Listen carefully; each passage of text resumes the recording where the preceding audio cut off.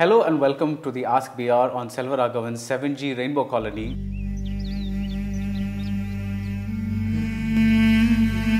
Prem Shanmugam asks, while even 7G was about a hero stalking a girl, why was this still enjoyable versus similar movies that are now rightly detested?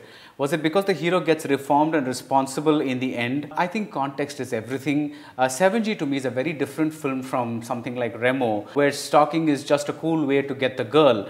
If you look at the genre called stalker films, unfortunately there is that genre. This 7G is more like Ranjana, where the Dhanush character does bad things, sees other people suffer and learns from them. So this is that kind of movie.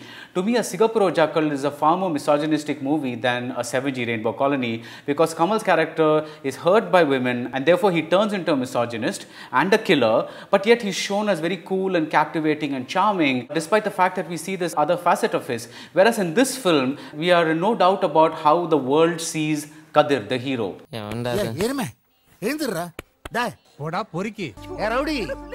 These rascals have to be taught a lesson. And even he knows this.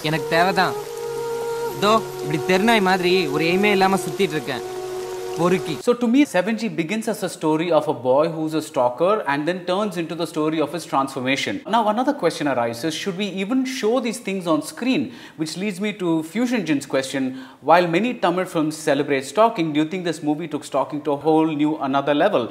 Okay, now look at this scene, right?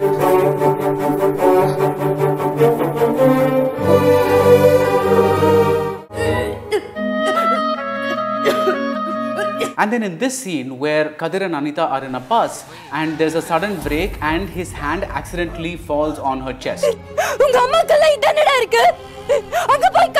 So in addition to berating Kadir, Anita also hauls up the public for not doing anything.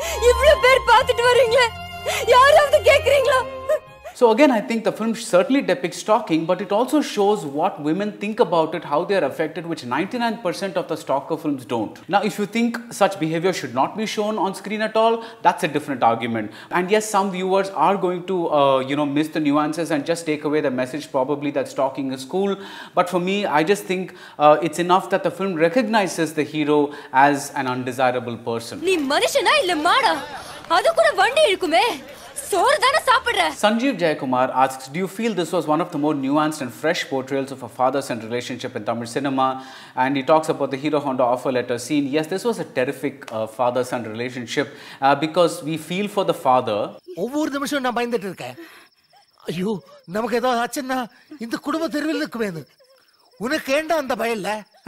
Then we get the Hero Honda offer letter scene, which I think made all of us cry. இப்போ வேலை கிடைச்ச உடனே பாசமா பேசினா நம்ம அப்பா காசிக்காக நடிக்கிறான்னு நினைக்க மாட்டா. But the father is not completely idealized, We also get another side of the father where we see that the man is not a saint. எங்க அப்பா எதையும் அடிச்சு தான் சொல்வாரே தவிர ஒரு 4 வார்த்தை பக்கத்துல உட்கார்ந்து அன்பா பேச மாட்டாரு. எனக்கு 6 வயசு இருக்கும்போது பிளேட் சீக்கிரம் வாங்கிட்டு வரலன்னு அடிச்சாரு. So this is really good character writing. Also, I think the film really captures the awkwardness that sometimes exists between fathers and sons really well.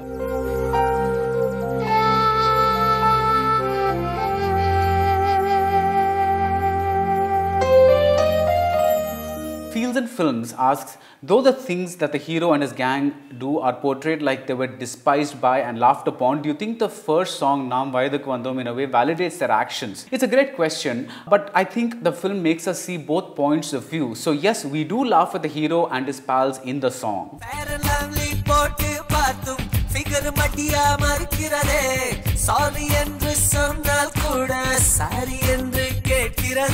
But that's because also they're boys.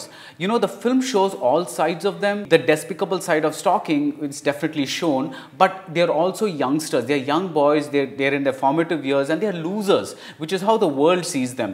So that is what we see in the song as well. Just like we saw the dad from multiple points of view, we are also seeing these boys from all points of view, the good, the bad and the in-between. Ambika Natarajan asks, every time I watch the movie, I realize how the protagonist role is tailor-made for Dhanush. Ravi Krishna is fumbling in the movie. Despite that, the movie soars because of Selva.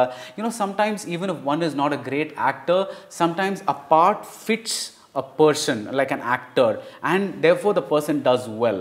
That's the case for me here. I really like Ravi Krishna in this particular scene. அவளை ரொம்ப love பண்ணேன் sir. எவ்வளவோ சொல்லி பார்த்தேன், but அவன் என்ன love பண்ணவே இல்லை. Sometimes the rawness of an actor can really work well for a part. I think this was one of those cases. Sada Suryan says, I think you should talk about 70s music. Yuvan has given his best to Selva. I think this is the case of a director and his composer being in perfect sync. The lush score is another aspect, I think, where we don't feel the stalking as heavily as we feel in other films and the regular stock of films. And Yuvan's use of the heavenly choir kind of hints towards the end, what the end of the film is going to be. But I like even the small bits, like this part where Kadir rings the doorbell so that Anita wakes up to study for an exam. I think even this little piano bit is really good.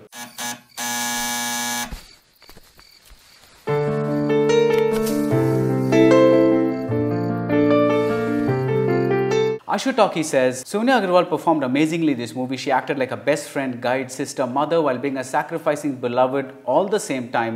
Don't you think such prominent roles should be written and encouraged more in an industry where hero worshipping has always been the norm? Okay, as much as I like this film, you have to admit that this very conception of the heroine is some kind of hero worshipping. Because we saw this in Tamasha as well, though to a much milder degree. The heroine is nothing but an angel who's been put on earth just so that the hero can get over his issues. That's all her function is. At most we can say that unlike many other films about stalking, Anita does not fall for this man after a couple of songs. She begins to soften towards him, not even fall in love, but soften towards him just about the interval point, which is about an hour and a half into the movie. எனக்கு இந்த மன்னிப்பு கேட்கறதெல்லாம் பிடிக்காது, but நீ ரொம்ப நல்ல பொண்ணு, உன்கிட்ட கேட்கறதுல தப்பு இல்லை. நான் உன்னை ரொம்ப டார்ச்சர் பண்ணிட்டேன், எல்லாத்துக்கும் மொத்தமா sorry. Okay? But it's still very much a kind of a male fantasy, and I wouldn't call this a progressive role exactly. I mean, look at this scene. Gotcha. Like it, na? நாளைக்கு நீ எனக்கு kiss கொடுக்கணும். Okay? Bye. So it's like she sees all men are after this one thing, and so maybe Kadir is not evil after all, because even Kishore wants the same thing.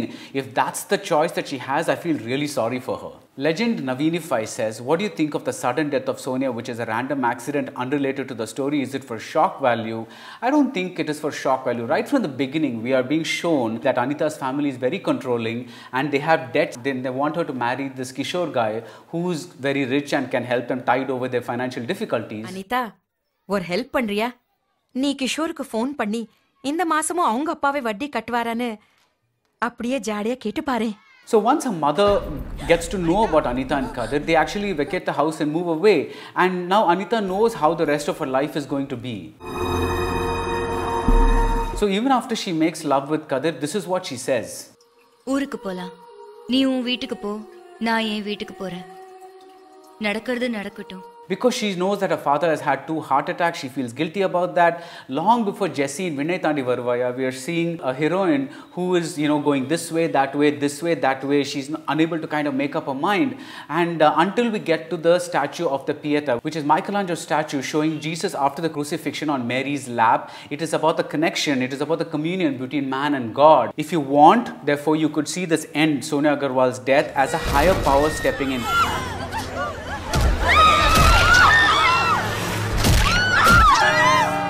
Just like Jesus died for a man's sins, this Anita, this angel sent, dies for Kadir's sins.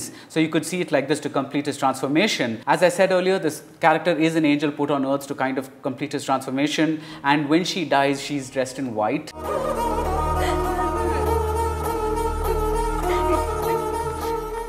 And see what her father says at the end.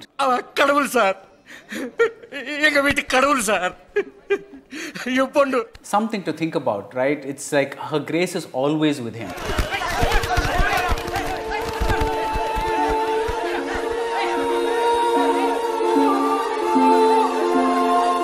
Ramya Parthasarthi says there is a scene where he peeks into her bedroom, which is very creepy. This is a sign of perversion, which is very typical in Selvaraghavan's movie. Yes, it is most certainly a creepy scene, but it's also the kind of scene that allows us a glimpse into the director's head. I wouldn't call it perversion exactly, maybe a fetish.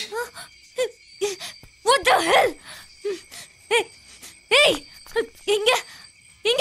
Because the whole film is about the tug of war between friendship and romance, between love and lust. நான் ஒண்ணே தான் யோசிச்சுட்டு இருந்தேன். நீ என்ன லவ்வோட தொடுறியா இல்ல லஸ்டோட தொடுறியான்னு. 1% lost இருந்தா கூட அது ரேப்புக்கு சமானம். What I like about it is Selvaraghavan kind of puts himself out there and explores this instead of just giving us a series of what you call creepy shots. இதோ இவனுக்கு ஒரு தங்கச்சி இருக்கே, ஏன் பொண்ணையும் தங்கச்சி மாதிரி நினைச்சிருக்க கூடாதா? Ajay says, I personally find Selvaraghavan very uninhibited in his filmmaking process, barring a few exceptions. Do you feel 7G is his purest work? I ask this as he has made madder films like Ayirathil Oruvan, but somewhere he could not touch the soft spot as he did with 7G. I feel the film really came out of his heart, probably out of his loins as well, but definitely out of his heart. He makes us see what this guy Kadir is all about. You know, Kadir knows what Anita thinks of him. ஆனால் இப்போ நீ என் பக்கத்தில் நிற்க கூட யோசிக்கிறத பார்க்கும்போது தான் என் status தெரியுது. ஏதோ தெருல கிடக்கிற சாணி மாதிரி. And yet he explains himself to her. உன்னை முறைச்சி பார்க்கறது, உன் மேலே வந்து உரசுறது, இதுதான் எனக்கு தெரிஞ்ச லவ். உங்களுக்கு பிடிக்கிற மாதிரி கிரீட்டிங் கார்டில் ரோஸ் வச்சு I love you எனக்கு சொல்ல தெரியாது. And thus he explains himself to us as well. So I'm not saying you have to buy this explanation, but we see this man slowly turn from an animal into a human being. And then later he goes back on his word and actually gives her a card and a rose. This is like his inconsistency is so wonderfully human.